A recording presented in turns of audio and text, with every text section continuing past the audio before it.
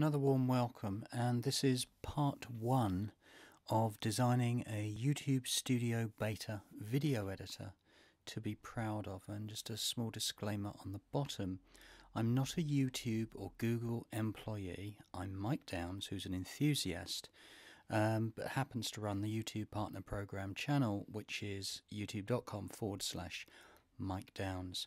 So I'm going to go on a quick but leisurely pace through the idea, and I'm going to split these videos into maybe at least 2 or 3. So a little bit of background is this is my best attempt to convince the YouTube Studio Beta team to build a decent video editor at the studio.youtube.com. In other words, the Studio Beta. The biggest deal here, as you will see during the course of this talk, is simply that YouTube, in my opinion, and hopefully to make an argument, is they need to build a video editor that will combine multiple short clips to create a longer saved video. As simple as that, really, and I will show you and I will demonstrate how it can't be done and how it could be done. So bottom part here about design is that I remember speaking to one of the Google creatives a good few years ago, or perhaps I saw it on a video, I don't know, and it was about this 5-year rule, and that is that we're very much in 2018, and whatever YouTube or anybody else for that matter are kind of building, it takes a lot of time. So in 5 years time we're at 2023. So in other words, if you think of the mobile phone that you may be watching this video on, or the computer that you own, or any hardware or software that's knocking around, if you backtrack that to 2013, you might think, oh my goodness, yeah, I remember the phone that I had then, or whatever, and it was quite primitive compared to what you've got in your hand or what you're seeing on screen in 2018. So in other words, if YouTube Studio Beta, which is very much a thing at the moment that YouTube are building, try and think about 5 years ahead, that if you could really build it, and for those people who might be something like, I don't know, 7 or 8 years old, in 5 years time they'll be 13, 14, at the right age to join YouTube officially and make really engaging videos. And so what can we help build for them? What will be available in 5 years time?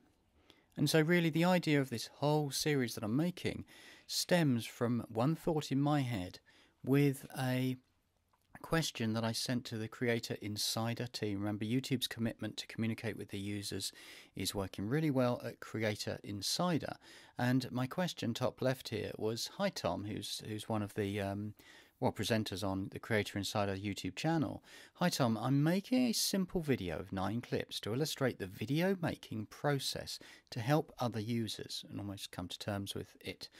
Will the new Studio Beta video editor ever have the ability to combine multiple clips? See the slide, and the slide at the bottom that I've sent Tom here is literally 9 clips that stand alone on their own, and I want to see if they can be made, by YouTube together as a long one video. His answer anyway came back, which said, never say never, but it's not on the near term roadmap. So really what I'm getting at here is, top right slide, is if you go to the Studio Beta at the moment in one of your videos and then drop back to the editor, in other words, you open the video and you've got this button down on the left hand side called Editor, and you click it, what you've got is a timeline with the audio and where you can add screens and things. Now, the only ability in here is once your video is uploaded to YouTube, what you can do is you can trim the beginning and the end.